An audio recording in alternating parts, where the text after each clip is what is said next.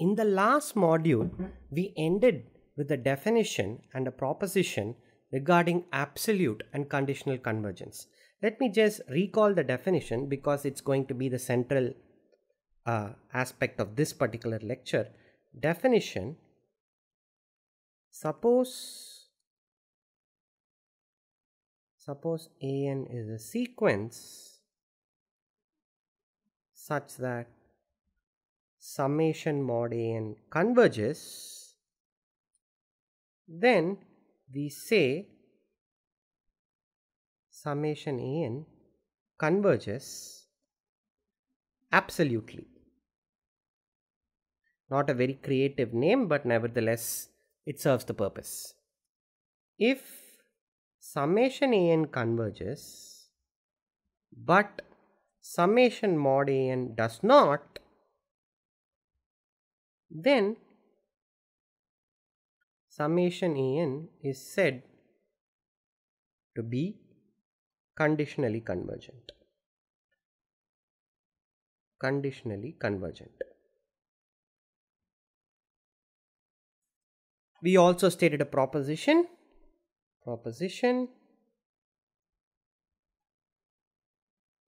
If summation AN converges absolutely, then summation AN converges. Okay, let's see a proof of this. It is actually done already, but since this is the central portion of this, I'll give a quick proof, leaving the details to you. Okay, since summation mod AN converges, that's the hypothesis, for epsilon greater than 0, we can find n epsilon such that if n is greater than m is greater than n epsilon, then summation j equals m to n mod aj is less than epsilon. This is just the Cauchy criterion, one side of the Cauchy criterion. Remember, Cauchy criterion is an if and only if condition. But summation j equals m to n aj modulus is less than summation j equal to m to n mod aj is less than epsilon. This is just triangle inequality. So again, by the other direction of Cauchy criterion, by Cauchy criterion, summation mod AN converges. So this was a fairly straightforward and easy proof. Now, we are going to be studying series now that converge but conditionally, not absolutely. And the study of such series is really interesting. That is best seen by studying an actual example. Let's take the example of the alternating harmonic series. This is the sum 1 minus half plus 1 by 3 minus 1 by 4 plus 1 by 5 minus 1 by 6 and so on. Okay. Now actually it's better if I write a few more terms. You will understand why in a moment. Let me just move this little bit to the side so that I can write a few more terms. I missed a 6. Minus 1 by 6 plus 1 by 7 minus 1 by 8 plus 1 by 9 minus 1 by 10 plus dot dot dot. Okay. This is the alternating harmonic series. It's just the series summation 1 by n where I have inserted minuses at every other place. Okay. Now we know that this series is not absolutely convergent because the harmonic series diverges. This series is not absolutely convergent. Okay. Now let us for the time being assume that this converges to some L. This is equal to some L, let's say. I am not going to compute L now, nor am I going to show that this series in fact converges to something at all. Right now we will see it in a more general theorem, because proving that this series converges is the same as proving a much more general fact. There is no additional difficulty. I will do that in a moment. That's the alternating series test. But let's just assume for the time being that this converges to L. Bear with me for a few minutes. Okay. Now what I'm going to do is I'm going to explore a question that I had raised all the way back in the beginning about whether you can manipulate infinite series with the same level of freedom with which you can manipulate finite series. You can rearrange the terms of a finite series, you can group terms together, and so on. All the familiar laws of arithmetic hold. But what about infinite series manipulation? Let's see what happens if we manipulate this series. What I'm going to do is the following. I'm going to rewrite this as 1 minus half plus 1 by 3. No, that's not the way I'm going to do it. I'm not changing anything at all. What I'll do is I'll move this minus 1 by 4 here, then put 1 by 3 here. Okay. So all I have done is I have grouped together two negative terms. Then what I'm going to do is I'm going to group the next two negative terms, 1 minus 6 and 1 minus 8. Then the positive term is going to come. Okay. Then I'm going to group the next two negative terms, which I'm not mistaken is minus 1 by 10 and minus 1 by 12, and the next positive term is 1 by 7 plus dot dot dot. Okay. Note very carefully that every term in the original series will occur here, but in a different position, because instead of alternating one positive and one negative, I am taking one positive, two negative, one positive, two negative, one positive, two negative, so on. So what I will do now is I am going to group these terms together after doing this rearrangement. I am going to write it as 1 minus half minus 1 by 4 plus 1 by 3 minus 1 by 6 minus 1 by 8 plus 1 by 5 minus 1 by 10 minus 1 by 12.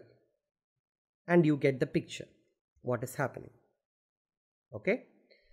Now this is just half minus 1 by 4 plus 1 by 6 minus 1 by 8 plus 1 by 10 minus 1 by 12, so on.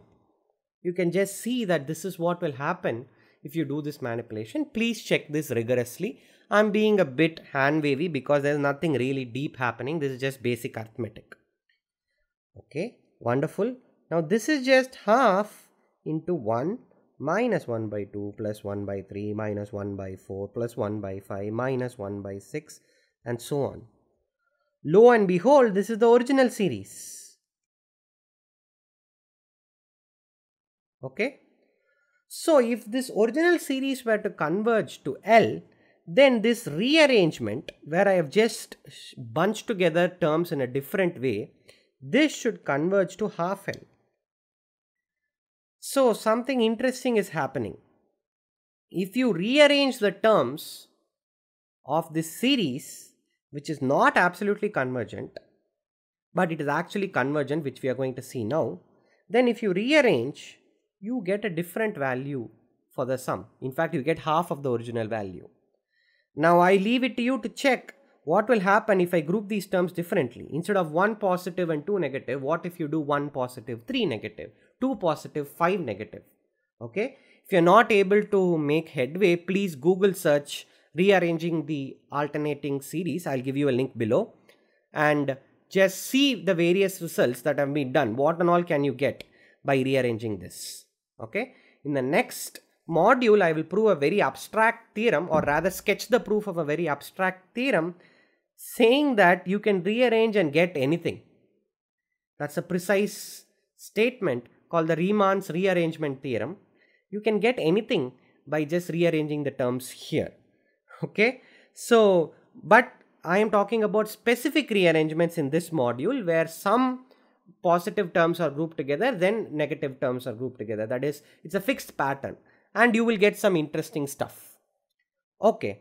So now it is interesting to see whether this alternating series actually converges, this alternating harmonic series. That's the content of the next theorem, which is also called the alternating series test or Leibniz test. This is as follows. Suppose An is a decreasing sequence of positive reals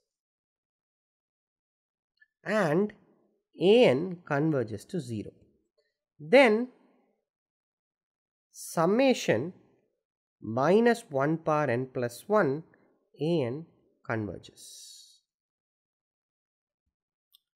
If you have a series of alternating terms such that after you throw away the sign, if you consider the sequence An and that sequence An goes to 0, moreover it is all going to be greater than or equal to 0 and decreasing, then the series converges. Minus 1 power n plus 1 An converges.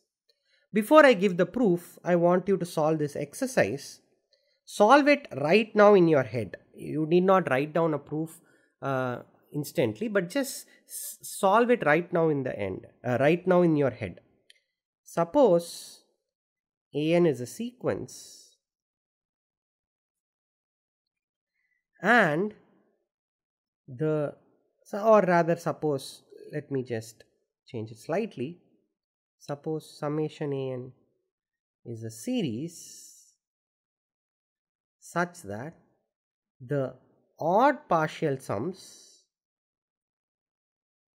Sm, or rather S2m, I am just taking the partial sums of even number of terms collected together, and so this is 2m plus 1, and even partial sums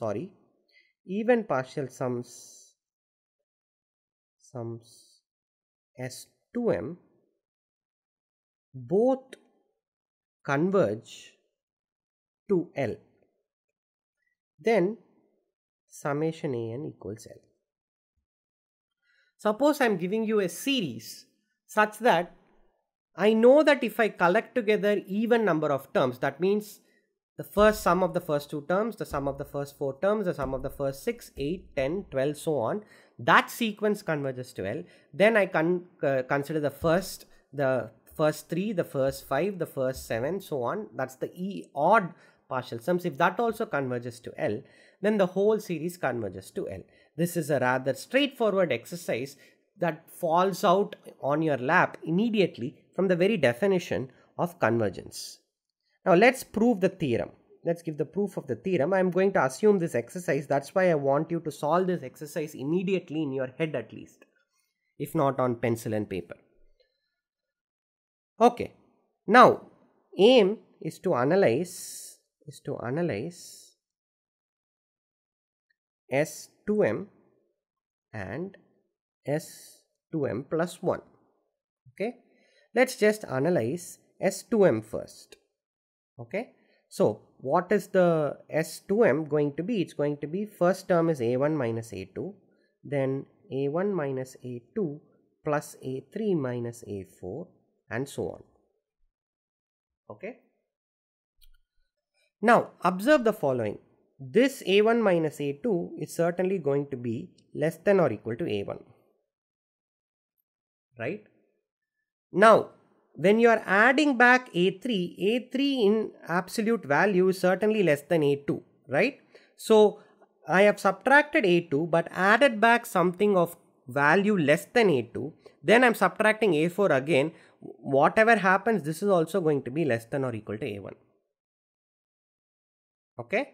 And if you observe carefully, at every point of time when I am adding 2 terms, the magnitude of those 2 terms will always be a positive quantity, because for instance here I am adding A3 minus A4. Okay, I am always going to be adding a positive quantity, but that positive quantity cannot offset the negativity coming from the previous quantity. Okay. So at each stage, I will always get less than or equal to A1. Moreover, it's an increasing sequence. Both should be very patently clear from what I have said. So S2M is an increasing sequence bounded above by A1. Okay. So by monotone convergence theorem, S2M converges to some L1. Okay. Now let's look at S2M plus 1. So the first term will be A1, then it will be A1 minus A2 plus A3, then A1 minus A2 plus A3 minus A4 plus A5. Okay. So these are the first few terms. Now observe that these are all going to be greater than or equal to 0. Let's see why that is the case. Let's see why this is the case. Now A1 is certainly greater than or equal to 0 simply because A1 is a positive quantity. Now I am subtracting a quantity A2 whose magnitude is less than A1. So I am left with a positive quantity. Then I am adding back another positive quantity A3. So this will be greater than or equal to 0. In a similar way, you can see that all these terms will be greater than or equal to 0. I will always be subtracting a quantity and then adding back. So in any case, it will always be a positive quantity. Moreover, look at what is happening. I have subtracted A2 from A1 and added back a quantity whose magnitude is less than A2 because A3 is less than or equal to A2. Similarly, in this, I have subtracted A4 but added back a quantity whose magnitude is lesser. So S2M plus 1 is a decreasing sequence. Bounded below by 0. Okay. So S2M plus 1 converges to some L2. Okay. Now notice that if I consider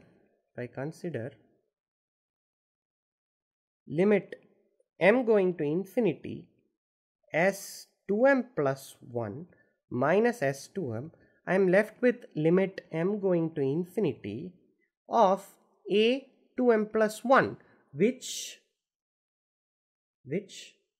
goes to 0, right? Which goes to 0. Why does A2M plus 1 go to 0? Because that's in their hypothesis that the sequence AM converges to 0. So A2M plus 1 will also converge to 0. What does this tell us? This tells us that limit of m going to infinity S2M minus 2m plus 1 minus 2m, which is nothing but L1 minus L2, this is 0. Or in other words, L1 equal to L2. Now by exercise we are done.